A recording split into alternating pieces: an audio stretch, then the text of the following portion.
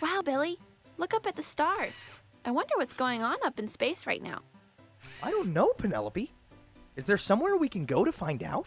Let's ask our friend Tyree from the Ball State Digital Corps. Hi, Billy and Penelope. You can learn about space at Space Centers. A group called NASA built space centers so that we can explore the universe. NASA stands for National Aeronautic and Space Administration. Space centers help make and launch rockets. Some of them even have museums where people learn about astronauts, stars, and planets. There are 10 NASA space centers in the United States. I hope that helps.